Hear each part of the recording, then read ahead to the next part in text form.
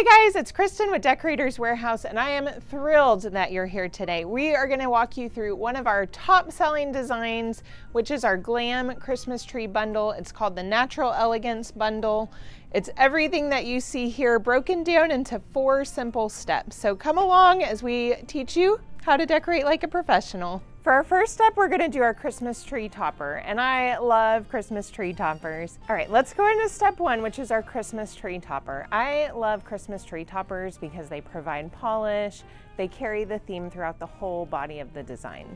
When you're choosing your Christmas tree sprays, what you want is to find a mixture of different textures, and you want to look for some pieces with height. So for this design, it's a Glam Christmas, which you guys, every year you just show us how much you love the Natural Elegance Glam look.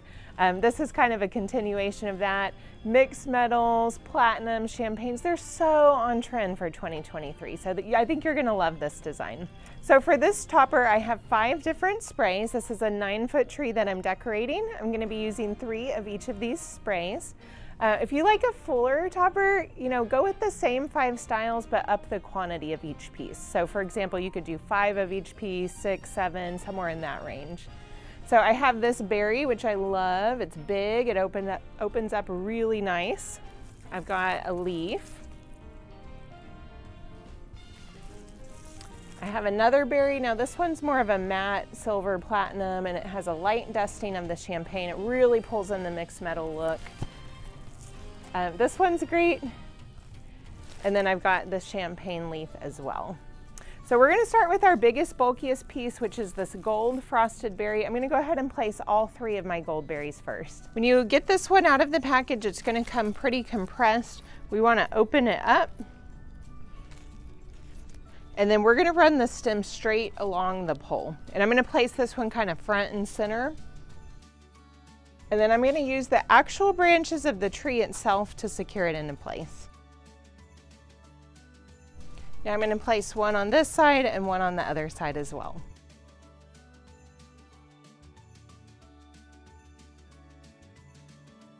The next stem I'm going to place is this wonderful leaf. So here I'm changing my textures. I don't want to go immediately into a berry after I've already placed a berry. So since this is flat and kind of open, it's going to be great to alternate this texture in.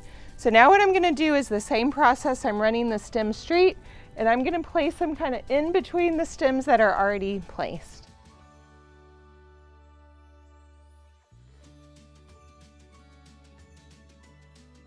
So the very first stem I placed had a lot of the gold from the mixed metal look. This one kind of ties in the gold and the silver.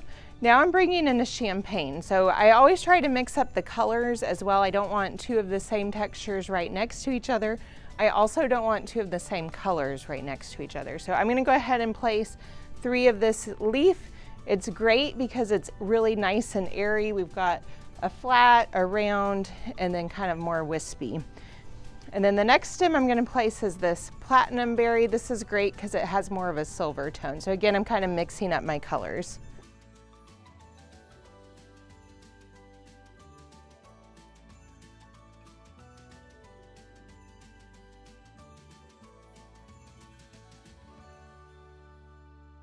The last stem I'm going to place is this leaf. Guys, it's all about symmetry and balance. So I do have a lot of round and berries, so this is great to break that up as well. This is my last stem in the topper, and then I'll show you how to transition into the base of the tree.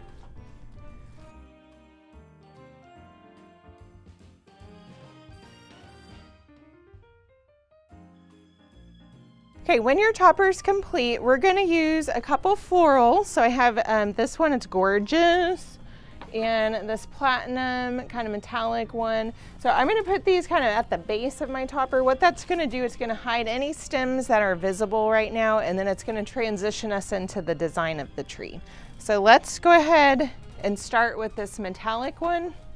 And what I'm doing, we're still going straight with the stems, but because it's a floral head, we want to angle that so that floral head is facing out. And we're going to put this one kind of up. We'll put the next one more in this area.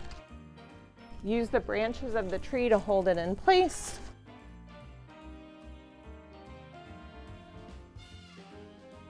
Okay, so moving into step 2, which is ribbon. Let's talk ribbon for a second because I adore ribbon, and you probably already know that about me. It really makes your design beautiful. So for this 9-foot tree, I'm using 3 10-yard rolls of each style in the body of my tree. Now, let's talk about how to choose ribbon. So whenever I'm choosing ribbon, I always like to think about the theme or the color palette that I'm working with and just pick something that really speaks to me. And guys, this year, this ribbon was speaking to me because it is stunning. It's got kind of a French lattice design, a little bit of ivory, and a soft, soft metallic gold. So this is gonna be the main ribbon. It's gonna be on the top layer, and it's what you're gonna see when you look at the tree. The second ribbon, when I'm layering, this is like, think of this as like the supporting roll. So it is not the main star by any chance. It's basically supporting what you have on the top. So when choosing a bottom layer, I like to do something that's subtle. For example, like a textured ribbon. This is like a nice gold mesh. You could do a solid ribbon. You could do like a plaid or just something that has a repeating pattern that's not too bold or overwhelming. So these are the 2 I've got. I'm gonna jump back on the ladder and show you kind of where I start the ribbon and how to pull that through the base of the tree. So when I'm decorating, I like to work top down. So we've got our topper, we've got our flowers. Now we're kind of working in this area, and that's where we're gonna start our ribbon. So my ribbon is on top of each other. I'm gonna give it a fold. I'm gonna make a diagonal cut. This is called a fishtail. We're just gonna make a pleat to create a tail. We'll go straight into a loop. And then we're gonna make a hard twist to bring that back to the top. And then we're gonna make another loop. So we're basically creating like a little 2-loop bow. I don't know why I do this, but it's kind of my signature. So I always start with a little 2-loop bow and a tail at the top, moving into a bigger loop. So we're gonna tuck that in. We're gonna use the branches to secure it in place. Now you're gonna wanna open your loops back up. Make sure your tail goes in an upward motion. It's hiding any stems that are still visible from the topper. And then we're gonna go right into a bigger loop.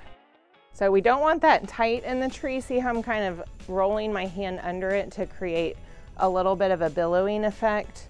You're gonna tuck it into the branch and then use the branch to secure it. And then we're gonna go ahead and do another fold, make a cut to create that fishtail, and see how pretty that looks. So we're essentially gonna work in tails and loops all the way around the tree. Here at the top is our starting point. My next one, I'm gonna come more on this side, and that's where I'll create that continuation. So for this one, what we're gonna do is we're gonna pleat. We're gonna make 1 loop. So you're folding it, pinching it, and then twist. And now we're gonna place it kind of offset, going in the opposite direction. And I'm running my hand along to create that billow effect again and tucking it into the branch. It's probably hard to see with my ladder right here, I apologize, but I'm basically folding it in half and making another fishtail. So I've got 1 continuation there. Let's continue that process all the way around the tree. For this one, also, I'm gonna put my smaller loop at the bottom of the continuation. So I'll just leave a tail here, a bigger billow, and a small loop. You can put that smaller loop as an accent anywhere within your run. You could do it at the top, you could do it at the bottom, you could do 2 at the bottom. It's just kind of whatever feels right and feels natural.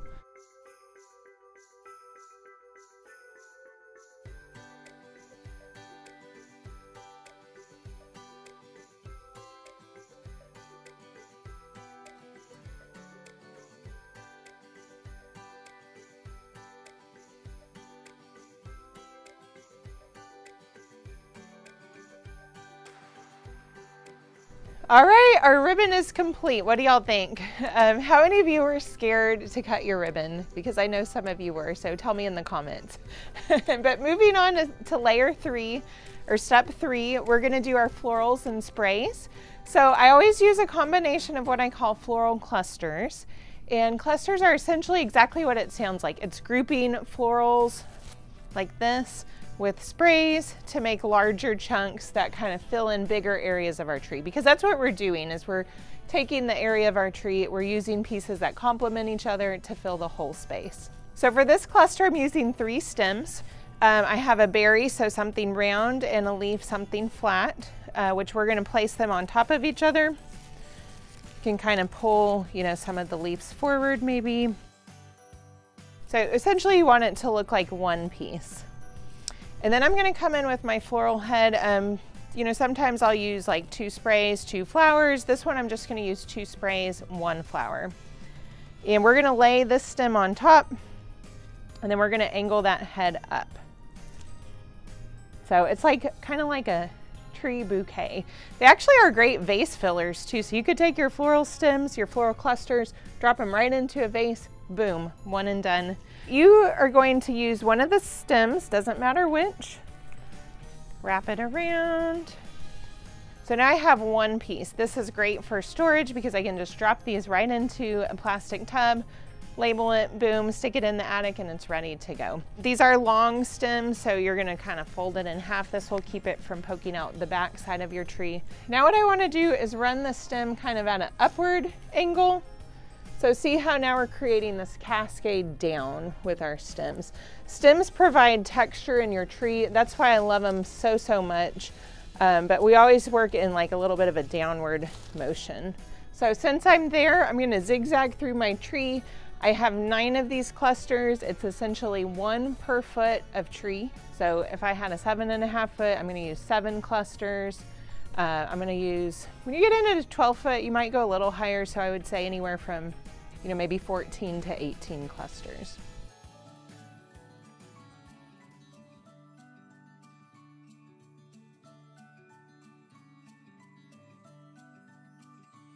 Okay, let's talk about this tree design for a second too. So if you love the design that we're doing right now, we actually have full Christmas tree decor kits. So it comes with, you know, everything you see on the tree except the tree. All the flowers, sprays, ribbon, ornaments. You put in your tree size, so like a 9 foot. We send you all the product, and then you already know how to decorate with it because you're watching this video. So it's so simple. We take all the guesswork out. Or if there's individual things from this tree, individual pieces like the ribbon, all of that is available on our website, decoratorswarehouse.com, in the Natural Elegance collection, and this is the Natural Elegance bundle. We also have about 5 other different themes available, so if you like a more rustic or more whimsical design, we have those as well.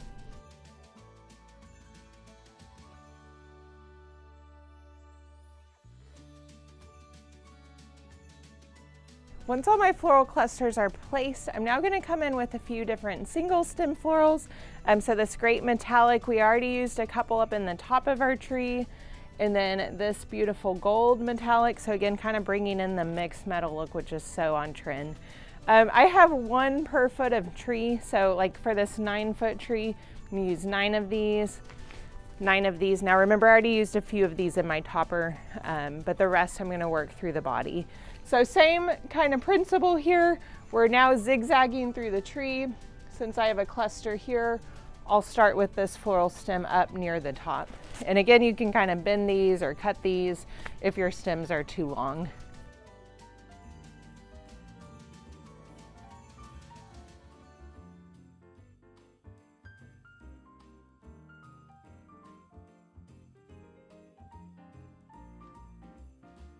All of the flowers are placed. We're now going to place individual stems. These are what give your tree all of that great texture and dimension and all the interest. So I adore using stems as fillers. So I have 4 stems that I'm going to be using today. This berry one that was in the topper, actually most of these were in our topper. A leaf. This is another leaf, but it's real nice and wispy. And then I have this real concentrated dewberry, which I love. So we're gonna be using 9 of each of these sprays. So in addition to the clusters, you know, I'll use 9 of those. Then I use 9 of 2 styles of florals, and then I'm gonna use 9 of 4 sprays. So 1 cluster, 6 stems, 9 of everything. And guys, if this isn't your style, don't do it. Our motto here at Decorators Warehouse is your home, your style, your preferences. So if this is too much, scale it back. Maybe instead of using 9 of everything, maybe you use 5 of everything. Or maybe you cut out the floral clusters and you just do sprays and ribbon and ornaments. It's completely, you know, it's completely up to you because it's your home and you're the one living with it. This is our style. We like a lot on our trees, so take the tips and tricks and adapt them to make it your own. And when we're adding these, we're just gonna do that same kind of zigzagging through the tree, one style at a time, and then I'll move on to my next style. Even like, see how just adding that one stem, like we created so much airiness right in that spot. That's what these stems are doing. They're giving you that dimension.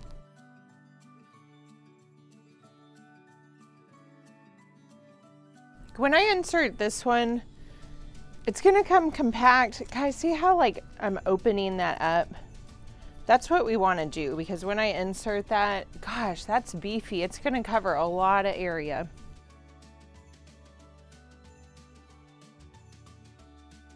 On this stem, if you want to add a nice little detailing, these come kind of straight.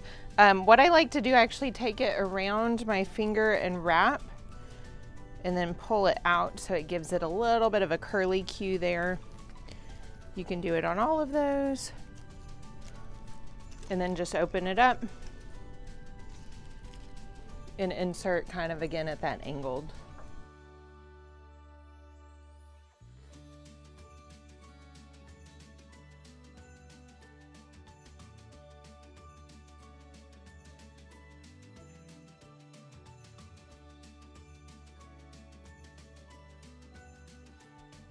Okay, step 3, which is our florals and sprays, are finished. We're gonna move into step 4, which is our ornaments. This is kind of our last layer and the finishing touch. So we're gonna use a series of balls and a few different shapes and sizes. And then I'm gonna finish with some really beautiful glass. We have the best glass this year. And I can't wait to show you. But for the balls, we're gonna use, I always love shatterproof in every color. We have different sizes, but it's great filler. It's gonna go deeper into the tree. I also have these jewels. You guys were obsessed with the jewels last year. We brought them in so many more colors, which we're so excited about. But I love this for the mixed metal look. It's gonna bring in a little bit of the brighter gold, a great textured ball. And then lastly, we have this fun onion shaped that has both kind of an ivory and a platinum. So I'm gonna place all my balls and then I'll come in with our finishing specialized ornaments. And so for the ornaments, just kind of pick an odd number, 5, 7s, you know, if it's a smaller tree, maybe 3s of everything. I'm using 7 of these shatterproof balls, and I'm gonna go ahead and place them again in that kind of diagonal formation that we've been working off of.